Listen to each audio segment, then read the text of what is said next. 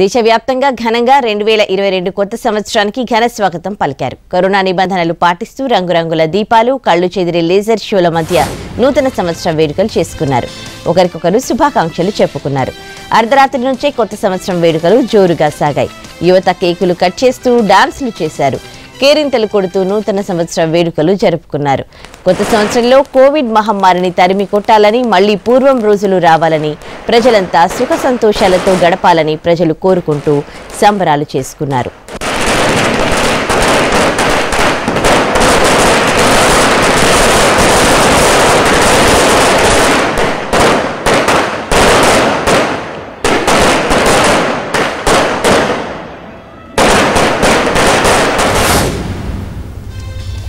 Happy new year అన్న పదం మారు మోగిపోతోంది. యావత్ ప్రపంచం కొత్త సంవత్సరం జోష్లోకి వెళ్ళిపోయింది. మంచి ఊపు మీద ఉన్న కుర్రకారు వేడుకలతో ఉర్రూతలూగించారు. అయితే ఒమిక్రాన్ కారణంగా ఆంక్షలు అమల్లో ఉండడంతో నిబంధనల మధ్య సెలబ్రేషన్స్ చేసుకుంటున్నారు. వైరస్ కేసులు ఎక్కువగా ఉన్న చోట్ల ఆంక్షల మధ్య సెలబ్రేషన్స్ సాగాయి. హైదరాబాద్లో వైన్ షాపులు, బార్లు, పబ్లు కిటకిటలాడాయి. గేటెడ్ కమ్యూనిటీతో పాటు వివిధ అపార్ట్మెంట్లు కలర్ఫుల్ గా కనిపించాయి. చిన్న పెద్ద అన్న తేడా లేకుండా ఒకరికొకరు శుభాకాంక్షలు చెప్పుకుంటూ డాన్సులతో సందడి చేశారు. దేశవ్యాప్తంగా పలు నగరాల్లో ఏర్పాటు చేసిన విద్యుత్ దీపాల వెలుగులు, కళ్ళు చెదిరే లేజర్ షోలు చూపరులను ఆకట్టుకునేలా ఉన్నాయి. ఈ కాంతుల మధ్య న్యూ ఇయర్ వేడుకలు జరిగాయి. ఎన్నో సరికొత్త ఆశలతో కొత్త సంవత్సరానికి స్వాగతం పలికారు. భవనాలు, చారిత్రక కట్టడాలు విద్యుత్ దీపాల కాంతులతో వెలిగిపోతున్నాయి.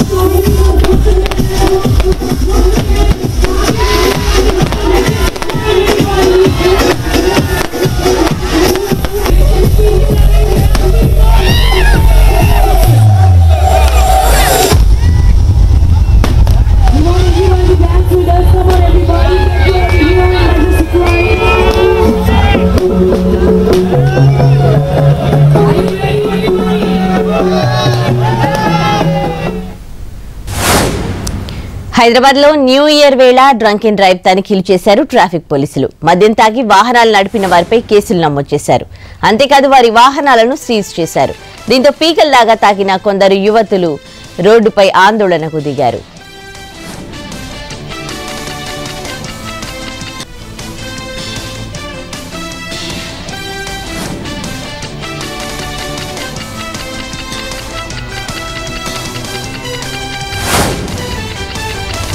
ఆస్ట్రేలియాలో కొత్త సంవత్సర వేడుకలు ఘనంగా జరిగాయి. భారత కాలమానం ప్రకారం సిడ్నీ ప్రజలు నిన్న సాయంత్రం 6:30 గంటలకు కొత్త సంవత్సరంలోకి అడుగుపెట్టారు. ప్రపంచ ప్రఖ్యాత సిడ్నీ హార్బర్ వద్ద జరిగిన వేడుక కోసం ప్రజలు భారీగా తరలివచ్చారు. నూతన సంవత్సరానికి ఘనంగా ఆహ్వానం పలికారు. కౌంట్ డౌన్ పూర్తి కాగానే సిడ్నీ హార్బర్ కు సమీపంలోని వంతెనపై బాణాసంచా వెలుగులు జిమ్మింది. సంగీతానికి తోడు బాణాసంచా మోతలతో సిడ్నీ నగరం మారుమోగింది.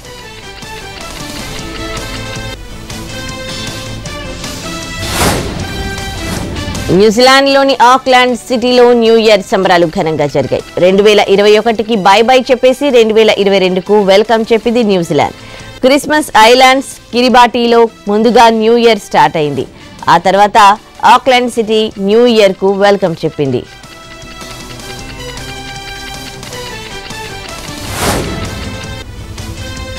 కొత్త సంవత్సరం 2022కి ఉత్తర కొరియా ఘన స్వాగతం పలికింది. టెడాంగ్ నదీ సమీపంలో భారీగా బాణసంచా కాల్చారు. ఆ దేశ ప్రజలు పెద్ద సంఖ్యలో నదీ సమీపానికి తరలొచ్చి కొత్త ఏడాదికి స్వాగతం పలికారు.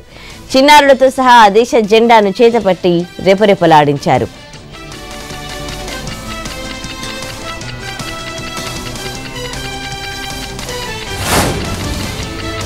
కొత్త సంవత్సరం కానుకగా హైదరాబాద్లోని షేక్పేట ఫ్లైఓవర్ నేటికి అందుబాటులోకి రానుంది. 300 కోట్లకు పైగా అంచనా వ్యయంతో నిర్మించిన 2.8 కిలోమీటర్ల ఈ బ్రిడ్జిని మంత్రి కేటీఆర్ ఇవాళ లాంఛనంగా ప్రారంభించనున్నారు. అత్యాధునిక హంగులతో 6 వరుసలతో నిర్మించిన ఫ్లైఓవర్ అందుబాటులోకి రావడంతో ట్రాఫిక్ ఇబ్బందులు తప్పనున్నాయి. ఈ ఫ్లైఓవర్ బయోడైవర్సిటీ జంక్షన్ నుంచి జేఎన్టీయూ జంక్షన్ వరకు 17 కిలోమీటర్ల మేర ఏ విధమైన ట్రాఫిక్ సమస్యలు లేకుండా సులభతరం చేస్తుందని ప్రకటించింది జీహెచ్ఎంసీ అధికార యంత్రాంగం.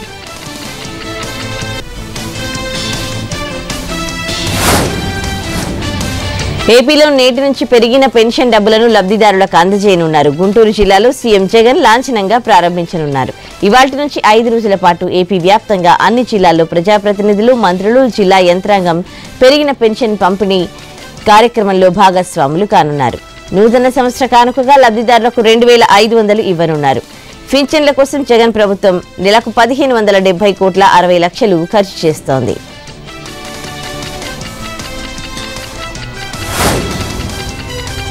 ప్రధానమంత్రి కిసాన్ సమ్మాన్ నిధి పథకం కింద ఇవాళ రైతుల ఖాతాల్లో 2,000 నగదు జమ కానుంది. వీడియో కాన్ఫరెన్స్ ద్వారా ప్రధాని మోడీ నిధులు విడుదల చేయనున్నారు. ఏటా 6,000 నగదును 3 విడతల్లో 2,000 చొప్పున 4 నెలలకోసారి కేంద్రం రైతులకు అందిస్తోంది.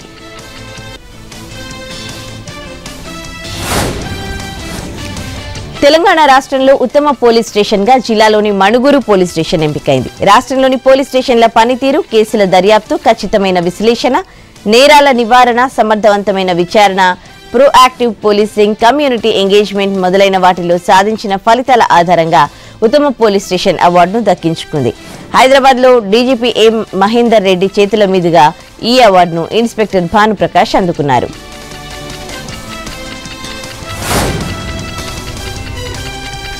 ఏపీలో మందుబాబులకు న్యూ ఇయర్ గిఫ్ట్ ఇచ్చింది ప్రభుత్వం. ప్రీమియం బ్రాండ్లు అందుబాటులోకి వచ్చాయి. ఏపీ బెవరేజెస్ కార్పొరేషన్ కు చెందిన రీటైల్ అవుట్లెట్లలో విక్రయిస్తూ ఉన్నారు. బార్లు, వాక్ అండ్ స్టోర్లలో ప్రీమియం బ్రాండ్లు విక్రయించాలని నిర్ణయించింది. ప్రీమియం బ్రాండ్ల విక్రయంపై ఇటీవలే రాష్ట్ర ప్రభుత్వం ఆదేశాలు జారీ చేసింది. హైదరాబాద్లోని వివిధ పార్టీల్లోని ముఖ్య కాపు నేతలు సమావేశమయ్యారు. ఈ లంచ్ మీటింగ్ కు హాజరైన వారంతా కీలకమైన వారు కావడంతో దీనికి ప్రాధాన్యత పెరిగిపోయింది. బీజేపీ మాజీ రాష్ట్ర అధ్యక్షుడు కన్నా లక్ష్మీనారాయణ, మాజీ ఐపీఎస్ అధికారి లక్ష్మీనారాయణ, కాంగ్రెస్ పార్టీలో పనిచేసిన పలువురు మాజీ మంత్రులు ఈ సమావేశంలో పాల్గొన్నారు. ఈ సందర్భంగా ఏపీ రాజకీయాల్లో మార్పు దిశగా అనుసరించాల్సిన వ్యూహంపై విస్తృతమైన చర్చ జరిగింది. సంక్రాంతి ముందు విశాఖలో మరో విడత సమావేశమై భవిష్యత్ కార్యాచరణను రూపొందించాలని నిర్ణయించారు.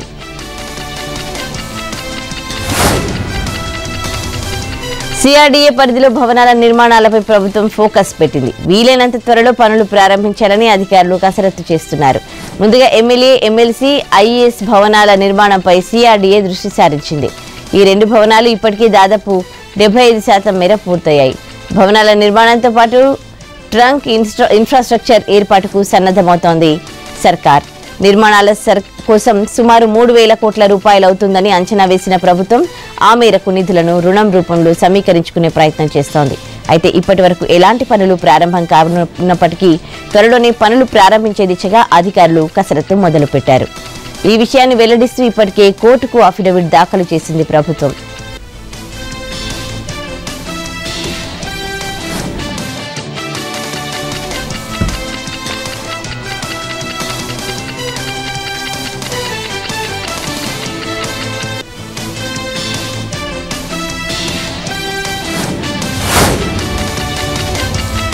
సినిమా టికెట్లపై ప్రభుత్వం ఏర్పాటు చేసిన కమిటీ తొలిసారి సమావేశమైంది. వర్చువల్ గా జరిగిన ఈ సమావేశంలో టికెట్ల పెంపు, ఇతర సమస్యలపై సభ్యులు చర్చించారు. గంట పాటు జరిగిన ఈ భేటీలో సభ్యుల నుంచి అభిప్రాయాలు సేకరించారు.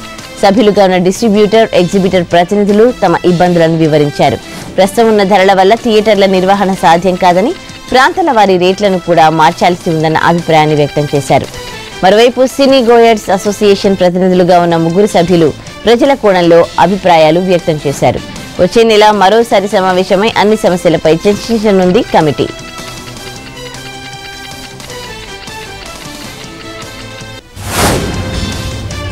టీపీసీసీ క్రమశిక్షణ కమిటీ చైర్మన్ చిన్నారెడ్డి కీలక వ్యాఖ్యలు చేశారు.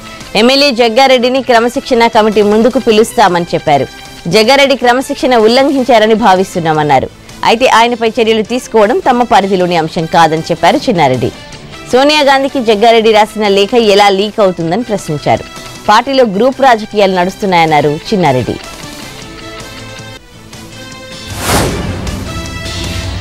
ప్రదేశ్ కాంగ్రెస్ అధ్యక్షుడికి క్రమశిక్షణ ఉల్లంఘన వర్తించదా అని ప్రశ్నించారు జగ్గారెడ్డి.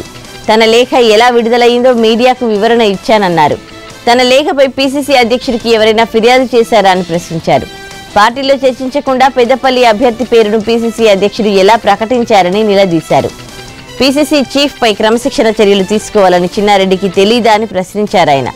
క్రమశిక్షణ కమిటీ ముందుగా రేవంత్ రెడ్డిని పిలిచిన తర్వాతే తనను పిలవాలన్నారు జగ్గారెడ్డి.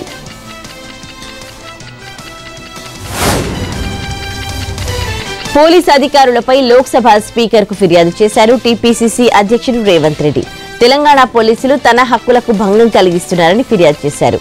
పదే పదే హౌస్ అరెస్ట్ చేయడంపై ఆయన సీరియస్ అయ్యారు. అనుమతి లేకుండా అర్ధరాత్రి ఇంట్లోకి పోలీసులు ప్రవేశించారని ఆరోపించారు.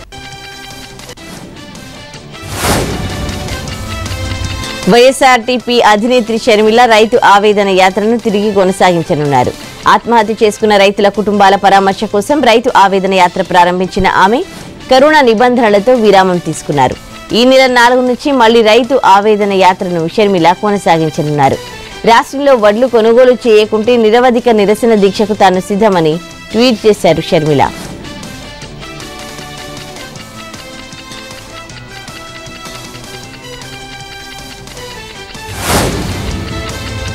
వైసీపీలో కోవర్టులపై చర్యలు తీసుకోవాలని చిత్తూరు జిల్లా ఎస్పీ సెంథిల్ కుమార్ కు ఫిర్యాదు చేశారు ఎమ్మెల్యే రోజా. మంత్రి పెద్దిరెడ్డి రామచంద్రారెడ్డి ఫోటోలను ఫ్లెక్సీలో వేసుకుని అధికారులను బెదిరిస్తున్నారని ఎస్పీ దృష్టికి తీసుకెళ్లారు. డీజీపీ ఫోటోలతోనూ అసత్య ప్రచారం చేస్తున్నారని ఆరోపించారు రోజా.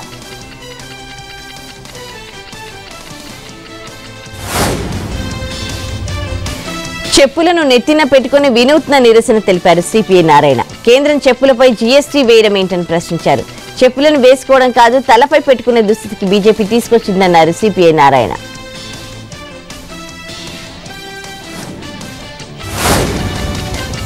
అఖిల భారత పారిశ్రామిక వస్తు ప్రదర్శనకు హైదరాబాద్ నాంపల్లి ఎగ్జిబిషన్ గ్రౌండ్ సిద్ధమైంది. నేటి నుంచి ఫిబ్రవరి 15 వరకు దాదాపు 45 రోజుల పాటు జరగనుంది.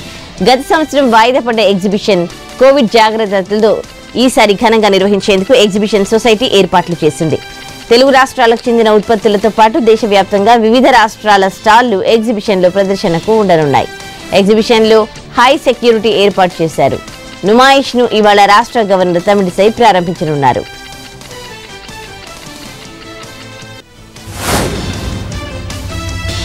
నెల్లూరు జిల్లా ఆత్మకూరు మున్సిపల్ కౌన్సిల్ సమావేశం రసాభాసగా జరిగింది. అధికార పార్టీ కౌన్సిలర్ల మధ్య తీవ్ర వాగ్వాదం జరిగింది. Vice chairman doctor Shravan Kumar సొంతంగా పెడుతున్న నర్సింగ్ కాలేజ్ కోసం 3.19 ఎకరాల భూమిని కేటాయించాలని అభ్యర్థించారు. దీన్ని చైర్పర్సన్ రమణమ్మ సమావేశంలో పెట్టారు. నర్సింగ్ కాలేజ్ కోసం భూమినిచ్చేందుకు సొంత పార్టీ కౌన్సిలర్లే నిరాకరించారు. అంతేకాక ప్రజలకు ఉపయోగపడే వాటి గురించి ఆలోచించాలని, ప్రైవేట్ కాలేజీల కోసం ఏ విధంగా భూములు కేటాయిస్తారని ప్రశ్నించారు. తనను వ్యతిరేకించిన YCP కౌన్సిలర్లపై vice chairman Shravan Kumar విరుచుకుపడ్డారు.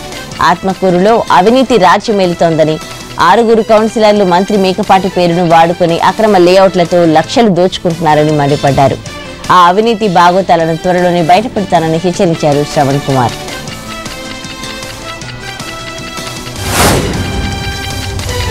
గవర్నర్ తమిళిసైని కలిశారు తెలంగాణ బీజేపీ నేతలు. ఉద్యోగుల సమస్యలు 317 జీవోపై గవర్నర్ కు వివరించారు. రాష్ట్రపతి ఉత్తర్వులు వచ్చి నెలలు గడుస్తున్నా ఉద్యోగులు కేటాయింపులు జరగకపోవడం దారుణమన్నారు బండి సంజయ్.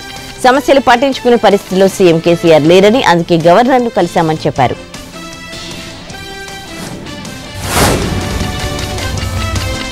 ములుగు జిల్లాలో మద్యం దుకాణాలపై దాడులు నిర్వహించారు ఆబ్కారీ శాఖ అధికారులు. ఏటూరు నాగారం, వెంకటాపురం మండలాల్లో అధిక ధరలకు మద్యం అమ్ముతున్నారనే సమాచారంతో దాడులు చేశారు. ఒక్కో బాటిల్కు అదనంగా 20 రూపాయలు అమ్ముతూ ఉండగా పట్టుకున్నారు ఎక్సైజ్ అధికారులు. సంగారెడ్డి జిల్లాలో అగ్ని ప్రమాదం జరిగింది. ఔటర్ రింగ్ రోడ్డు దగ్గర ప్రయాణిస్తున్న కారులో మంటలు చెలరేగాయి. దీంతో అప్రమత్తమై కారులో ఉన్న 3 ప్రాణాలతో బయటపడ్డారు. ప్రమాదంలో కారు పూర్తిగా కాలి బూడిదైంది. షార్ట్ సర్క్యూట్ వల్లే ప్రమాదం జరిగిందన్నారు బాధితుడు.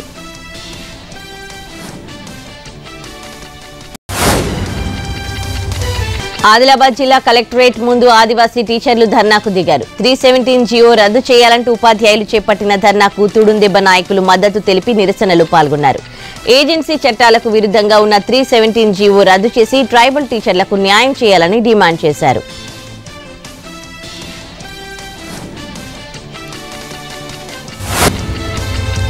ములుగు జిల్లా ఏటూరు నాగారంలో పోలీసులే టార్గెట్ గా పేలుడు పదార్థాలు అమరుస్తున్న 6 మావోయిస్టులను అరెస్ట్ చేశారు పోలీసులు. వీరి నుంచి 2 స్టీల్ టిఫిన్ బాక్సులు, 2 డిటోనేటర్స్, కోడెక్స్ వైర్ ను స్వాధీనం చేసుకున్నారు. వెంకటాపురం మండలం తిప్పాపురం పెద్ద ఊట్లపల్లి అటవీ ప్రాంతంలో పేలుడు పదార్థాలు అమర్చుతూ ఉండగా పోలీసులు అదుపులోకి తీసుకున్నారు.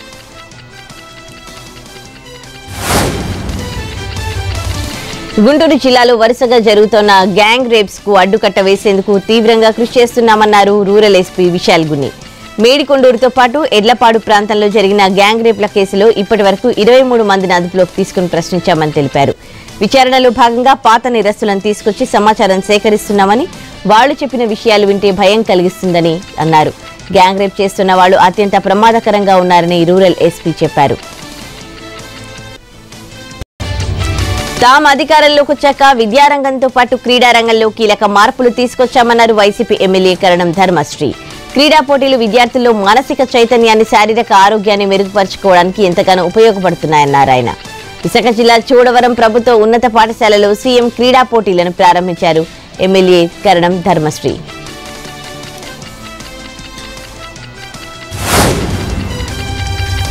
కామారెడ్డి జిల్లా రామారెడ్డి మండలంలో తనిఖీలు నిర్వహించారు సిఐడి అధికారులు. పలు గ్రామాల్లో నకిలీ పాస్బుక్ సృష్టించి రుణాలు పొందారన్న ఆరోపణలు రావడంతో తహసీల్దార్ కార్యాలయంలో రికార్డులను పరిశీలించారు. దీంతో అక్రమాలకు పాల్పడిన అధికారులతో వణుకు మొదలైంది.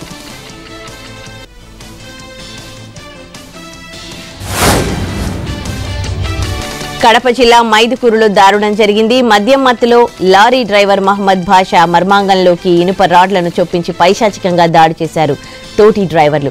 దువ్వూరు మండలం చింతకుంట గ్రామానికి చెందిన లారీ డ్రైవర్ మహమ్మద్ బాషా, బ్రహ్మంగారిమఠం మండలం రేకులకుంట గ్రామానికి చెందిన కొంతమంది లారీ డ్రైవర్లతో కలిసి మద్యం తాగుతుండగా గొడవ జరిగింది.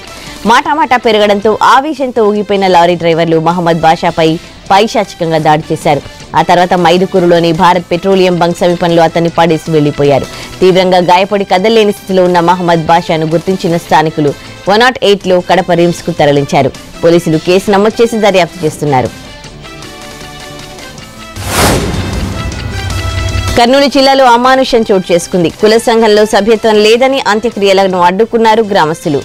కమ్ముమూరులో ఈ దారుణం జరిగింది. గ్రామానికి చెందిన అనసూయమ్మ అనారోగ్యంతో చనిపోయింది. అంత్యక్రియలు చేయడానికి మృతదేహాన్ని శ్మశానానికి తీసుకొచ్చారు కుటుంబ సభ్యులు. కానీ ఆ కుటుంబానికి కుల సంఘంలో సభ్యత్వం లేదని అంత్యక్రియలు అడ్డుకున్నారు కొందరు. దీంతో కుల పెద్దలకు నచ్చజెప్పారు ఎంఆర్ఓ. పోలీసులు, అధికారులు చివరికి అంత్యక్రియలు చేసేందుకు ఒప్పుకున్నారు కుల సంఘం పెద్దలు.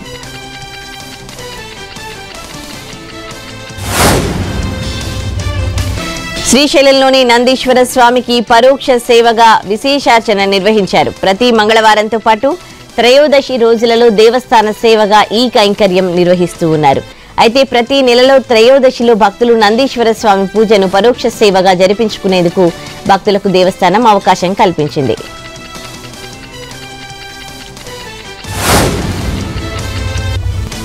శ్రీశైల క్షేత్రంలో భ్రమరాంబాదేవికి ఊయల సేవ వైభవంగా నిర్వహించారు. భ్రమరాంబ సమేత మల్లికార్జున స్వామి అమ్మవార్ల ఉత్సవమూర్తులను ఆరాధించారు.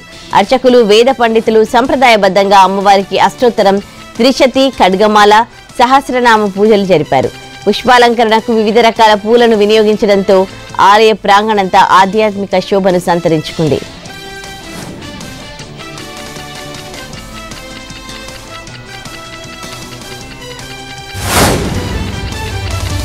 విజయనగరం జిల్లా పాచిపెంట మండలంలో రైతుల ఆందోళనకు దిగారు. రైతు భరోసా కేంద్రాలతో ధాన్యం కొనుగోలు చేస్తామని చెప్పి ఇప్పటికి కూడా కొనుగోళ్లు చేపట్టలేదని ఆగ్రహం వ్యక్తం చేశారు రైతులు. తక్షణమే ధాన్యం కొనుగోళ్లు చేపట్టాలని డిమాండ్ చేశారు.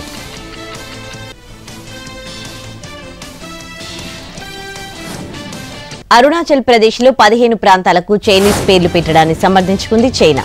ఈ విషయంపై భారత్ తీవ్రంగా స్పందించడంతో వివరణ ఇచ్చింది. దక్షిణ టిబెట్ లో అరుణాచల్ ప్రదేశ్ భాగమని, తాము పేర్లు పెట్టడం తప్పేం కాదని వితండవాదం చేసింది. ఇవి తమ దేశ సార్వభౌమాధికారానికి సంబంధించిన విషయాలంటూ వక్రబుద్ధిని ప్రదర్శించింది డ్రాగన్.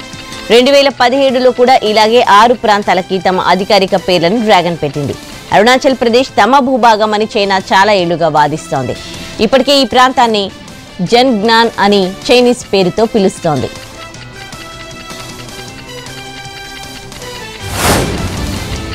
కొత్త సంవత్సరం సందర్భంగా రాజకీయ పార్టీలకు కేంద్రం తీపి కబురు ప్రకటించింది. నేటి నుంచి ఎలక్టోరల్ బాండ్ల జారీకి అనుమతిచ్చింది. జనవరి 10వ తేదీ వరకు వీటిని జారీ చేస్తారు. 19వ విడత ఎలక్టోరల్ బాండ్లు SBI బ్రాంచీలో అందుబాటులో ఉంటాయి.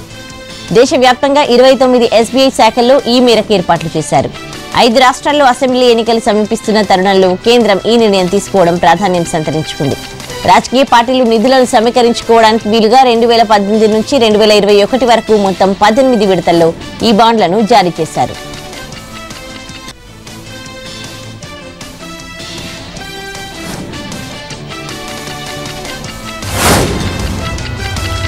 యూపీ ఎన్నికల ప్రచారంలో విపక్షాలపై విరుచుకుపడ్డారు కేంద్ర హోంశాఖ మంత్రి అమిత్ షా. చలికి భయపడి మాయావతి బయటకు కూడా రావడం లేదని విమర్శించారు. అభివృద్ధి అంటే బీజేపీ అంటే అభివృద్ధి అని చెప్పుకొచ్చారు. అఖిలేష్ ముఖ్యమంత్రిగా ఉన్నప్పుడు యూపీ గూండా రాజ్యంగా ఉండేదని, తాము అధికారంలోకి వచ్చాక గూండా రాజ్యం నుంచి యూపీ ప్రజలకు విముక్తి లభించిందన్నారు అమిత్ షా. ఇక ప్రియాంక గాంధీపై సైతం అమిత్ షా విరుచుకుపడ్డారు. కాంగ్రెస్ సింగిల్ డిజిట్ సీట్లు వస్తే ఎక్కువ అని ఎద్దేవా చేశారు.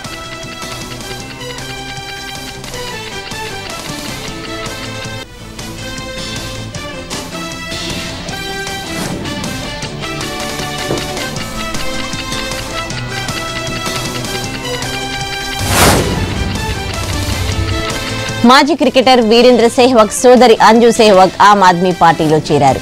ఆప్ సీనియర్ నేతల సమక్షంలో ఆమె పార్టీ కండువా కప్పుకున్నారు. ముఖ్యమంత్రి అరవింద్ కేజ్రీవాల్ నుంచి తాను ఎంతో స్ఫూర్తి పొందానని, అందుకే పార్టీలో చేరానన్నారు అంజు సెహ్వాగ్. తన కుటుంబంలోని రాజకీయాల్లోకి అడుగుపెడుతున్న తొలి వ్యక్తిని తానే అని అన్నారు. వీరేంద్ర సెహ్వాగ్ అక్క అయిన అంజు వృత్తిరీత్యా టీచర్. ఢిల్లీలోని లక్ష్మణ్ పబ్లిక్ స్కూల్లో హిందీ టీచర్గా పనిచేశారు.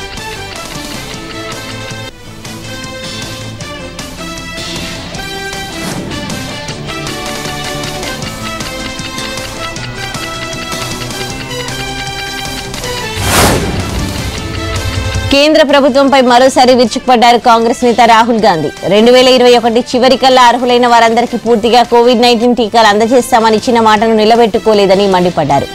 దేశం వ్యాక్సిన్ నుంచి ఇంకా దూరంగానే ఉందన్నారు రాహుల్.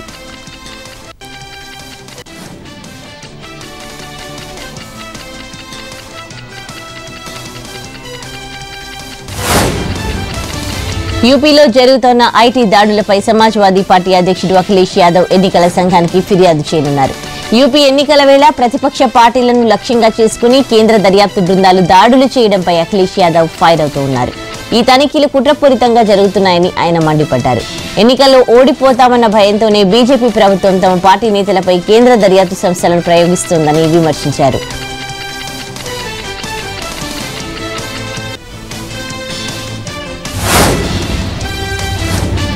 యూపీలో జరుగుతున్న ఐటీ దాడులపై కేంద్ర ఆర్థిక మంత్రి నిర్మలా సీతారామన్ స్పందించారు. ఐటీ దాడులతో సమాజ్వాదీ అధ్యక్షుడు అఖిలేష్ యాదవ్ వణికిపోతున్నారన్నారు. ఐటీ దాడులతో ఆయనకి భయం పుట్టుకొస్తోందన్నారు. కేంద్ర దర్యాప్తు సంస్థల దగ్గర పక్కా సమాచారం ఉంటేనే వారు సోదాలు చేస్తారన్నారు. ఐటీ జీఎస్టీ అధికారులకు కట్టలుగా సొమ్ము దొరికిందని, వారేమీ ఖాళీ చేతులతో తిరిగి రాలేదన్నారు. అంత సొమ్ము దొరికినా కొందరు కేంద్రంపై అర్థం లేని విమర్శలు చేస్తున్నారని మండిపడ్డారు. తప్పుడు సమాచారంతో అధికారులు దాడులు నిర్వహిస్తున్నారని అఖిలేష్ చేసిన ఆరోపణలను ఆమె తప్పుపట్టారు. అధికారులు సరైన ఇంట్లోనే సోదాలు చేశారని, అందుకు తగిన ఆధారాలను కూడా బయటపడ్డాయని చెప్పారు నిర్మలా సీతారామన్.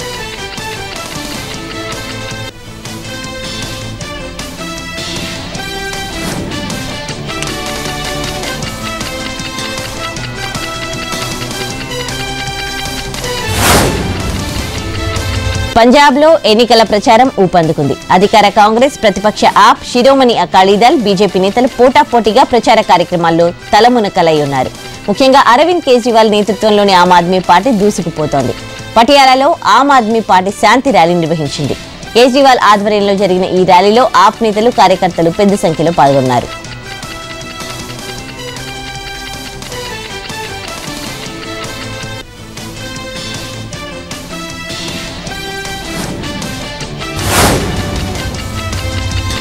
చెన్నైలో కురిసిన భారీ వర్షాలకు నగరం అస్తవ్యస్తమైంది. పలు ప్రాంతాలు ఇంకా జలదిగ్బంధంలోనే ఉన్నాయి. స్కూళ్లు, కాలేజీలు, థియేటర్లు, హాస్పిటల్స్, వ్యాపార సముదాయాలు వరద నీటిలో చిక్కుకున్నాయి. దీంతో నగరంలో సీఎం స్టాలిన్ పర్యటించారు. భారీ వర్షాలకు నీట మునిగిన కాలనీలు, దెబ్బతిన్న రోడ్లన్నీ పరిశీలించారు. త్వరగా వరద నీటిని మళ్లించేలా చర్యలు తీసుకోవాలని అధికారులను ఆదేశించారు స్టాలిన్.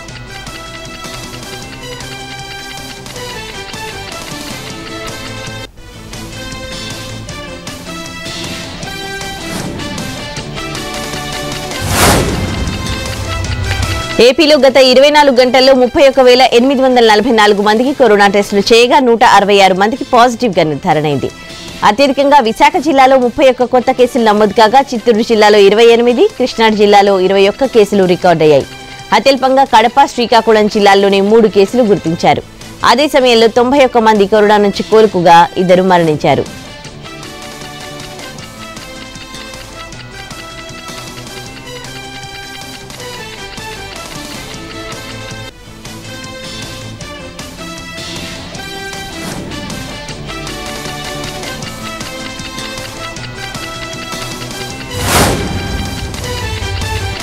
భారత్లో ఒమిక్రాన్తో 2 మృతి చెందారు. ఒక్కరోజే 2 మరణాలు నమోదు కావడం ఆందోళన కలిగిస్తోంది. పూణేలో ఒమిక్రాన్తో 57 ఏళ్ల వ్యక్తి చనిపోయాడు. కరోనా లక్షణాలు లేకపోయినా ఓ వ్యక్తి గుండెపోటుతో చనిపోవడం, అతను ఇటీవల నైజీరియా నుంచి తిరిగి రావడంతో డాక్టర్లు కరోనా పరీక్ష నిర్వహించారు. ఈ టెస్టులో ఆ వ్యక్తికి కరోనా పాజిటివ్ గా ఒమిక్రాన్ వేరియంట్ గా నిర్ధారణ అయింది.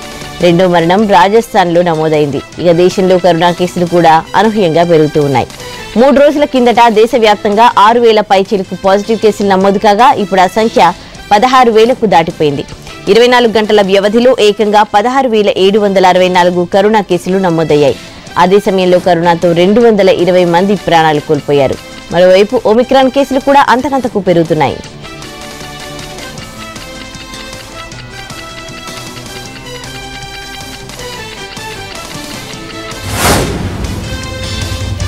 మహారాష్ట్రలో కరోనా ఉగ్రరూపం చూపుతోంది. తాజాగా 8,000కు పైగా కేసులు నమోదయ్యాయి. భారీ స్థాయిలో కేసులు పెరగడంతో అధికారులు అప్రమత్తమయ్యారు.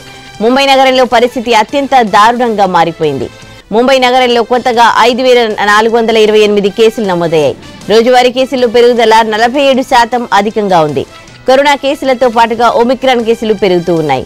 త్వరలోనే ఒమిక్రాన్ వేరియంట్ డెల్టాను డామినేట్ చేసే అవకాశం ఉందని నిపుణులు హెచ్చరిస్తున్నారు. కేసులు పెరుగుతూ ఉండడంతో ఇప్పటికీ ఆంక్షలు విధించారు.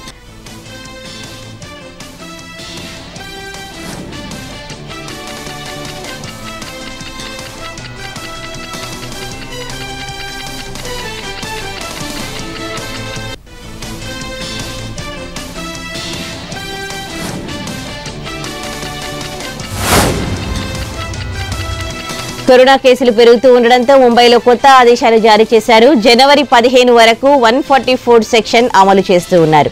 అంతేకాదు బీచ్లు, ఓపెన్ గ్రౌండ్లు, సముద్ర తీరాలు, గార్డెన్లు, పార్కులు, పబ్లిక్ స్థలాల దగ్గర సాయంత్రం 5 గంటల నుంచి తెల్లవారుజామున 5 గంటల వరకు నిషేధం విధించారు. జనవరి 15 వరకు ఈ నిషేధం అమల్లో ఉండనుంది. వివాహ వేడుకకు అత్యధికంగా 50 మందికి మాత్రమే అనుమతి కల్పించారు. సామాజిక, సాంస్కృతిక కార్యక్రమాలకు కూడా 50 నుంచి హాజరు కావాలని తెలిపారు. అంత్యక్రియలకు 20 మంది వరకే పరిమితి విధించారు.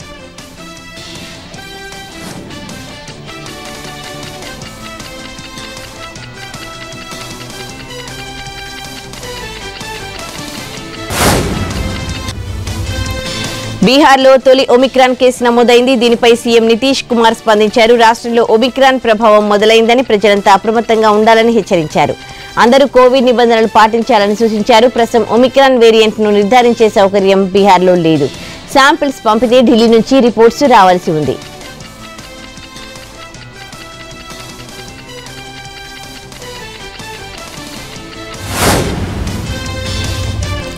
ఇతర దేశాలతో పోల్చితే భారత్లో ఒమిక్రాన్ వ్యాప్తి సాధారణంగానే ఉన్నప్పటికీ రాబోయే రోజుల్లో కొత్త వేరియంట్ కేసులు దేశంలో వెల్లువెత్తుతాయని WHO chief scientist Soumya Swaminathan స్పష్టం చేశారు. మున్ముందు ఒమిక్రాన్ అతివేగంతో వ్యాపిస్తుందని, చాలా మంది ప్రజలు అనారోగ్యానికి గురవుతారని తెలిపారు. అదే జరిగితే భారత్ మరోసారి వైద్య సేవల కొరతతో తీవ్ర ఇబ్బందులు ఎదుర్కొంటుందని చెప్పారు సౌమ్య స్వామినాథన్. ఐసీయూలకు తాకిడి పెరుగుతుందన్నారామె. అయితే ప్రజలు ఒమిక్రాన్ సాధారణ జలుబుగా తేలిగా తీసుకోవడం ఆందోళన కలిగిస్తోందని చెప్పారు. ఈ వేరియంట్ గుణగణాలపై ఇప్పుడే అంచనాకు రాలేమని, దక్షిణాఫ్రికా నుంచి చాలా డేటా వస్తోందని అన్నారు. డెల్టా కంటే 4 రెట్లు వేగంగా వ్యాపిస్తోందని ప్రాథమికంగా నిర్ధారణ అయిందని తెలిపారు. ఒమిక్రాన్ ఎదుర్కొనేందుకు ప్రభుత్వాలు సిద్ధంగా ఉండాలని సూచించారు.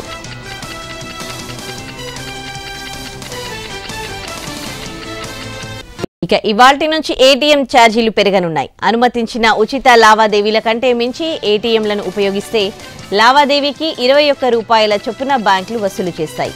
ఇప్పటివరకు ఈ ఛార్జీ 20 రూపాయలుగా ఉంది. అయితే ఖాతాదారులకు వారి సొంత బ్యాంకుల ఏటీఎం ద్వారా 5 ఉచిత లావాదేవీల అర్హత కొనసాగుతోంది. ఇతర బ్యాంకుల ఏటీఎంలోనైతే మెట్రో కేంద్రాల్లో 3, నాన్ మెట్రో కేంద్రాల్లో 5 లావాదేవీలు ఉచితం. కొత్త ఏటీఎంల ఏర్పాటు, ఏటీఎంల నిర్వహణ వ్యయాలు పెరిగినందున బ్యాంకులు వాటి ఇంటర్ ఛార్జ్ ఫీజును ఆర్థిక లావాదేవీకి 15 నుంచి 17కు, ఆర్థికేతర లావాదేవీకి 5 రూపాయల నుంచి 6 రూపాయలకు పెంచుకునేందుకు రిజర్వ్ బ్యాంక్ అనుమతించింది.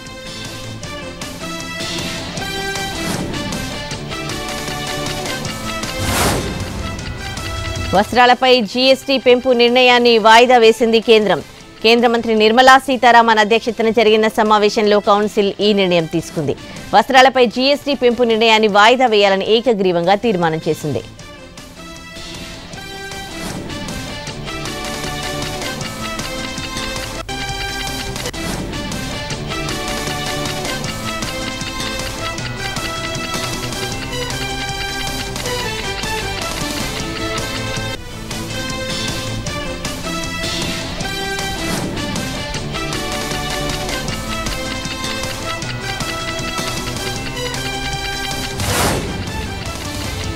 చైనా స్మార్ట్ ఫోన్ కంపెనీలు భారీ ఎత్తున పన్నును ఎగవేసినట్లు ఆదాయపు పన్ను అధికారులు గుర్తించారు. ఈ నెల 21వ తేదీన ఢిల్లీ, కర్ణాటక, తమిళనాడు, అస్సాం, పశ్చిమ బెంగాల్, ఆంధ్రప్రదేశ్, మధ్యప్రదేశ్, గుజరాత్, మహారాష్ట్ర, బీహార్, రాజస్థాన్ దేశాల్లో ఈ కంపెనీలకు చెందిన ఆఫీసులపై ఐటీ అధికారులు దాడులు నిర్వహించారు. రాయల్టీ పేరుతో విదేశాల్లో ఉన్న తమ మాతృ సంస్థలకు ఈ కంపెనీలు 5,500 కోట్లు తరలించినట్లు గుర్తించారు. నిబంధనలకు విరుద్ధంగా ఈ కంపెనీలు నిధులు తరలించినట్లు గుర్తించారు. ఐటీ చట్టం కింద ఈ కంపెనీలపై 1000 కోట్ల ఫైన్ వేసేందుకు వీలుందంటున్నారు ఐటీ అధికారులు.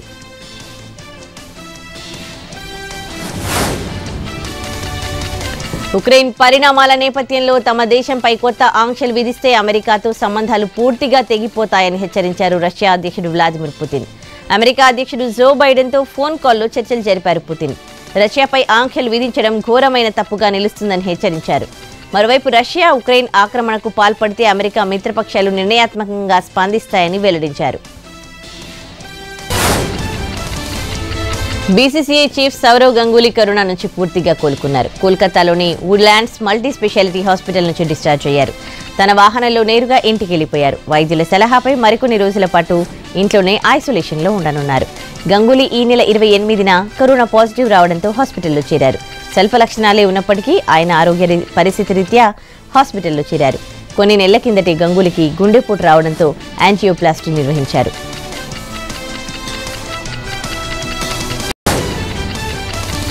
నైరుతి బంగాళాఖాతంలో ఉపరితల ఆవర్తనం కొనసాగుతోంది. దీని ప్రభావంతో సముద్రం మీదుగా తమిళనాడు, దానికి ఆనుకుని కోస్తా పైకి తూర్పు గాలులు వీస్తున్నాయి. దీంతో దక్షిణ కోస్తాలో చెదురుమదురుగా వర్షాలు కురిశాయి. మరోవైపు రానున్న 24 గంటల్లో కోస్తా, రాయలసీమలో అక్కడక్కడ వర్షాలు కురుస్తాయని వాతావరణ శాఖ తెలిపింది. అటు విశాఖ ఏజెన్సీ శివారు ప్రాంతాల్లో చలి స్వల్పంగా పెరిగింది.